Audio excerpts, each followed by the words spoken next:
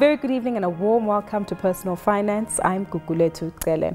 Now, this is something that we are all encouraged to do, but how does one go about checking your credit score? Joining me now to answer that question and walk us through a physical one is Salem Dyafta, Manager and Consumer Education Spokesperson at TransUnion South Africa. Such a pleasure to have you with us this evening. I'm pleased to be here. Walk us through what a credit report is and in summation, what kind of critical information it entails for a lot of South African consumers. So a credit report is basically information about how you manage your accounts.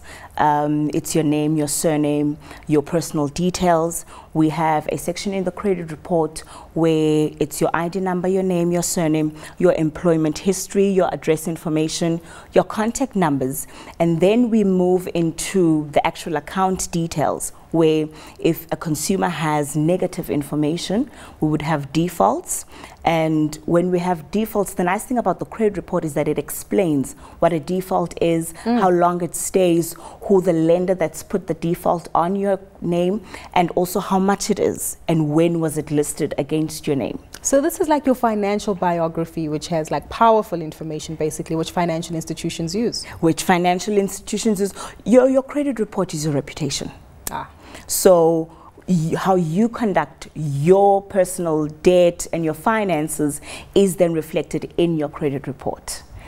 We often hear that South African consumers are encouraged to get their credit reports. Maybe let's start there. How do I actually access one, especially given the fact that technology is the key behind it and some South Africans don't have access to such? So we have 12 credit bureaus, TransUnion being one of them. So consumers can phone in to get their credit report. They can go on the website to get their credit report. And companies like TransUnion, for example, do also have a mobile app where we can get your credit report. So consumers are entitled to one free credit report every 12 months. But it is also available for purchase should you require or need it more than once. How often should it be reviewed though? Because once a year does sound fine, but I guess it depends on your financial activity then. It also depends. Sometimes a consumer gets a credit report and there are things that you need to correct in your credit report. Sometimes there's something you need to pay up. Sometimes there's information that's inaccurate that you need to be updated. So we do then encourage that you monitor your credit report as often as you can, especially when you have something that needs to be corrected. If the credit bureau say we will be doing it in 20 business days or 7 business days, we encourage the consumers to go back and get your credit report again.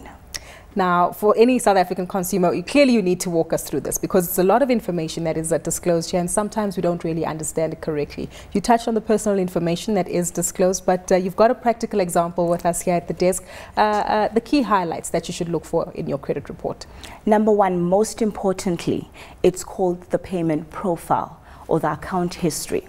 This is how you conduct your accounts on a monthly basis. So the way it's recorded from the time you open the account, the monthly payments that you make. So the credit report does tell us that if I, as a consumer, do I pay my monthly obligations every month? So it shows month by month. Am I paying it on time? Am I paying the full amount? And that's where, when credit providers need to make a decision, because they look at your reputation, what kind of a payer are you? So it's very important because you then tell the lender what kind of a payer. Do you meet your monthly obligations as you said you would? And if you don't, that goes to defaults, I take it. Okay, so if you don't, so the payment profile then says, okay, you've skipped a month. You've skipped the second month, you've skipped the third month.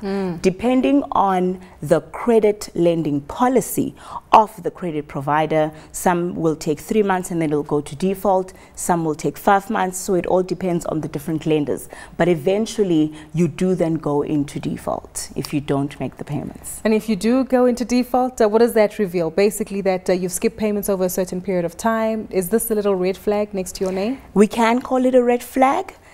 Because it simply means that you have not been paying your accounts for a certain number of months. And eventually, you've also ignored letters, because what we do as consumers, we get letters, we get the phone calls, we ignore them. And the very important thing is, answer those letters. Don't ignore them. Answer the phone call. Even if I don't have the money and I want to tell them that, look, I can't make the payment this month. Even if you don't make the money, speak to the lender. Let them know. Make arrangements. Don't go hiding, because that's when they assume that you're not interested in paying, and that's when they start taking default. So it's very important to communicate and explain to them, this is the situation, I need to make arrangements. Just as a side note, do we find that South African consumers actually do that? And maybe in extreme situations where, like we say, you don't have the money to make the payment, you get retrenched, so you might not have an income for the next couple of months. Is that the first and initial starting point? Call up your credit providers, and do South Africans actually take this advice to heed? Some do, but we do find that some would rather ignore that private number, or that number that they don't know who it comes from, or the letter. And that's why we always encourage them. Don't ignore those phone calls. Reply to those letters. In fact, be proactive about it, because you know that this month, or this is the situation, my financial circumstances have now changed. So be proactive about it. Go to the credit providers. So to all those parents who tell their children to answer the phone and say, my mommy told you that she's not home. Here. Exactly. Let's continue further with the results in the credit report. And I take it judgments. Whenever we hear this word, I even cringe at it. And fortunately, I don't have any against my name. But if you do see it flash up on your credit report, what does this tell us? So a judgment means that the lender has actually gone to court. Oh. Yes, it means that they've gone to court to take up what is called a judgment against your name. It stays on the report for 5 years. However, if you pay it up, it can get removed. When you say pay it up, in total or just a portion? So we usually say settlement. So you and the credit provider will have a settlement agreement. And the credit provider will then say they deem this as settled, and then when we get that settlement letter as the credit bureau, we then remove it from the consumer's credit profile. If it does stay there for the complete term of 5 years, could it impact other credit applications that you might have? Definitely. Remember, like I said, this is your reputation. Yeah. So when a credit provider looks at your credit report and sees a judgment, it shows that I, as a consumer, at some point have not paid, or even at present, I'm still owing. And that is why it then closes up doors for you to be extended further credit. But you mentioned that there are regulatory changes that have shortened the period that these appear for. Maybe if you could tell us more about that and how it benefits the consumer. So we have defaults that now reflect for 1 year on the consumer's profile. Previously, how long was it? It was 2 years.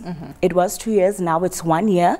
And also, if you pay the default before the 1 year period lapses, it can get removed. So the credit bureaus have 7 days, 7 business days to remove the paid up default. And on judgments? Judgments also, before the 5 year period, if it's paid up, you can get it removed. Again, 7 business days. Let's continue going through the credit report. Any other key considerations to look out for that gets revealed there? So there's many different types of listings in the credit report. So we spoke about defaults. Yeah. We spoke about judgments. There's trace alerts as well, where a credit provider is looking for you. Yes. So it's called a trace alert. Those also stay for 1 year. And then most importantly, the payment profile. Also, what we have in the credit report is if a consumer, let's say as a consumer, I lose my ID book, we do put an alert. When we receive an affidavit from the consumer, we do put an alert that says this ID book, has been reported as lost, or you suspect somebody's using your ID book fraudulently. We do put a notification to say that this ID book has been reported as lost or used fraudulently, therefore do further verification to make sure that this person is who they say they are. Makes complete sense. Yes. Just to close off with quickly before we wrap up to this evening's conversation, as a South African consumer, if I win the lotto tomorrow and I have judgments against my name, I have defaults and a whole lot of other debt that actually puts me in a very bad standing with the credit bureaus, and I pay up all that money with the money that I win from the lotto, yes, will I be cleared completely and maybe have a better profile? Definitely. The moment you pay up and we get those confirmations that these have been paid off, we remove them. It then improves your credit score. It's a better reputation. We've said quite a bit, and hopefully we can maintain a better reputation for our finances. But Salem, if you can close up and in summary, give us a brief of this evening's conversation and the key takeaway points. Very importantly, do not ignore those telephone calls. Do not ignore those letters. Get your free credit report. It is available from all the credit bureaus once every 12 months. Understand, take ownership. You have the power as the consumer.